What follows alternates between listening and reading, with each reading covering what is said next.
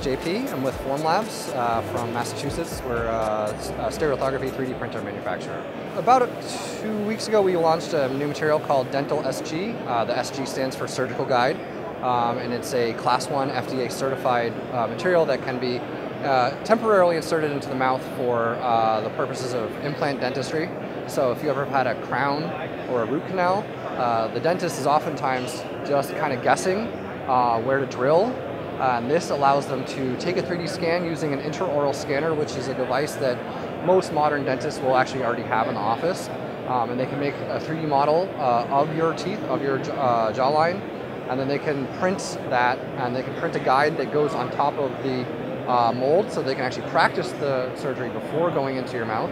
Or they can just print a surgical guide and put in the drill sleeves and go straight in and perform this procedure, which is now going to be a lot less harmful and a lot less healing time because it's more accurate. A lot of our earliest customers were dentists, and they were using it to make suck downs, which is essentially what an Invisalign tray is. They would print a model of the teeth, and then they would vacuum form surgical guides over the model, and they would use that. But this is actually a bit more of a refined process because we are collaborating with a lot of service providers in the dental industry that make intraoral scanners and make curing ovens and make metrology devices that we can use to validate the prints. This is the first Class 1 FDA certified material for the desktop. So prior to this, there was no way you could get a dental surgical guide material without buying an expensive industrial commercial machine.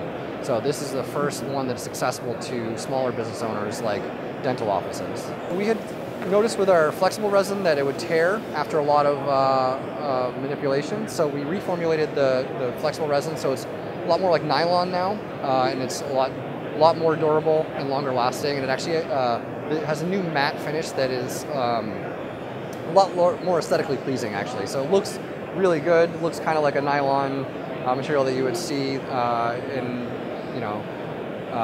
shoes or something like that.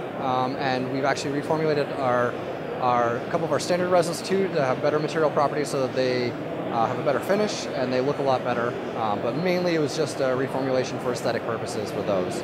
I think that the Dental SG resin is going to be a huge breakthrough for us because we had a few dentists who were kind of, knocking at the gate saying we need this because we could unlock a huge new market for ourselves and for Formlabs.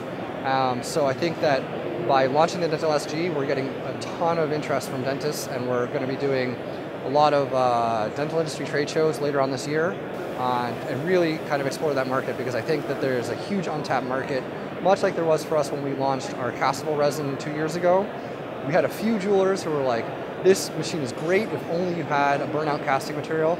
And then we came out with a burnout casting material and we had hundreds of new customers like overnight that we didn't have before. So I think the Dental SG is going to be a lot like that for us. We've always kind of been looking for a 3D model marketplace, but obviously that takes a lot of resources to develop internally. And we've been focused mostly on hardware and materials, so we've never really had the extra capacity to develop something like PinShape. PinShape announced that they were going to be folding, and it was a unique opportunity for us to kind of step in and be angels and take them over.